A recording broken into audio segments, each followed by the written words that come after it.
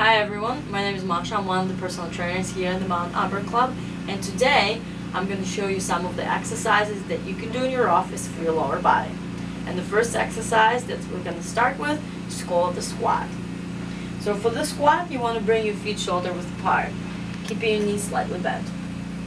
What you're going to do is you're going to bring your arms forward if you feel comfortable, and start pushing your butt back as you're trying to sit down in the chair. Once your quads are parallel to the ground, you want to squeeze those glutes, push through the heels, and bring it all the way up. On the way down, you want to make sure that your knees are not going over your toes. You really want to focus on pushing that butt back, okay? So I'm going to do it again. You want to push that butt back and lower yourself down towards the floor and bring it back up. I'm going to turn sideways so you can see me. Again, pushing that butt back, sitting down, and squeezing your glutes on the way up, okay?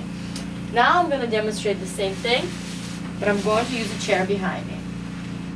So for those of you that feel a little bit nervous about the correct form, you can place a chair behind you and do it with a chair. Again, start with feet shoulder width apart, knees slightly bent.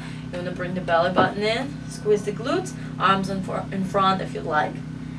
Lower yourself down towards the ground and take a seat in the chair if you'd like, and push through the heels all the way up.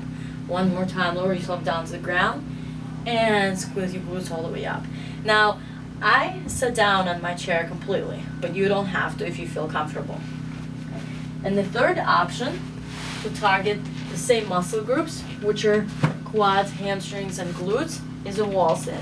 So for the wall sit, you're going to need a wall. Once you found that wall in your office, which I'm assuming most of you have walls there, you're going to lean into the wall with your back and walk your feet away from the wall.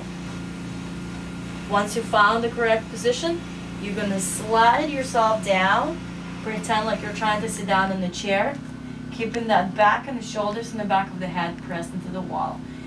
Quads are parallel to the ground, belly button in. Stay here for 10 to 20 seconds. If that's too easy, increase it to 30 and breathe. Once the time's up, you can push yourself up. And that's the wall sit.